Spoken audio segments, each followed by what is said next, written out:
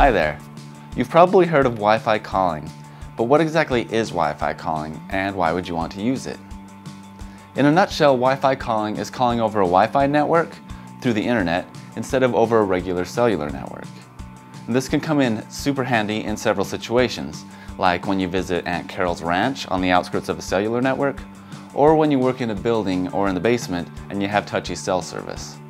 Now, this is assuming that both Aunt Carol and the basement have Wi-Fi coverage and it's of adequate speed. Before I get too far, I want to clear up what I'm referring to as Wi-Fi calling. There are a lot of apps available like Skype, Viber, WhatsApp, or Facebook Messenger that allow you to place calls or send messages over Wi-Fi. Now, I'm excluding these because you have to use a separate app to send the messages or place the call, and it won't hand off to a cellular network if you walk outside of the Wi-Fi range. What I'm referring to as Wi-Fi calling is built into the phone natively, so you don't have to do anything separate or different than you would to normally place a call. To get Wi-Fi calling to work for you, you'll need to be on a cellular carrier that supports Wi-Fi calling, and you'll need to be using a device that works with Wi-Fi calling. Currently, all major carriers, AT&T, Sprint, Verizon, T-Mobile, work with Wi-Fi calling, as well as many small carriers like Republic Wireless. If you don't see your carrier listed here, check with them to see if they support Wi-Fi calling. You'll also need to be using a device that supports Wi-Fi calling. Many smartphones today will work with Wi-Fi calling, but again, it just depends on the carrier. For example, a quick scan through Verizon's website shows all of these options. Check with your carrier to see which devices are available for you. Best of all, Wi-Fi calling is free. You don't have to add any special packages or be on a special plan to make it work. However, it can use your minutes whether you're calling over Wi-Fi or using cellular network. It just depends on the carrier. So check with your carrier to see how they handle this. When it comes to Wi-Fi calling, you want a strong, reliable connection to your Wi-Fi network, and preferably a fast one. Wi-Fi calling doesn't use a ton of data, about 1 megabyte per minute for calls, and about 6 to 8 megabytes per minute for video calls. But if you have poor connection or slow Wi-Fi, then your call quality will suffer and you may even drop the call. Now that you know what Wi-Fi calling is, let's talk about how to use it. All you have to do is turn it on. It's super easy. On an iPhone, simply go to Settings, Phone, and turn on Wi-Fi calling.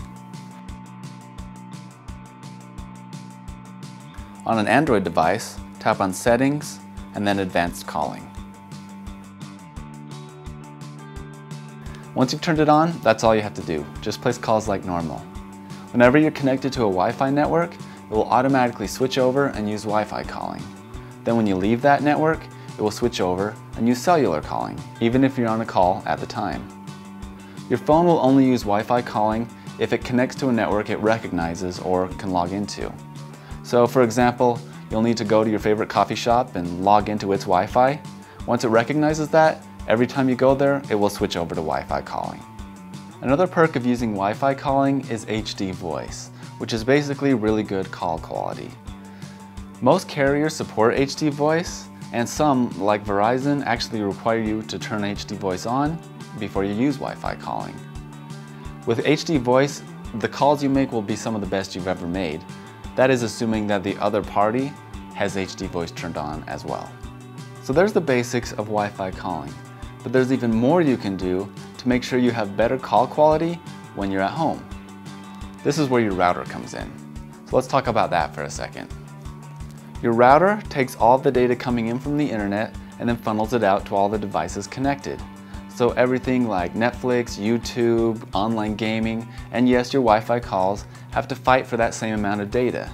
So if a behemoth like Netflix is sucking up all of the data, your poor little Wi-Fi call is going to suffer and you're going to have poor call quality and may even drop the call.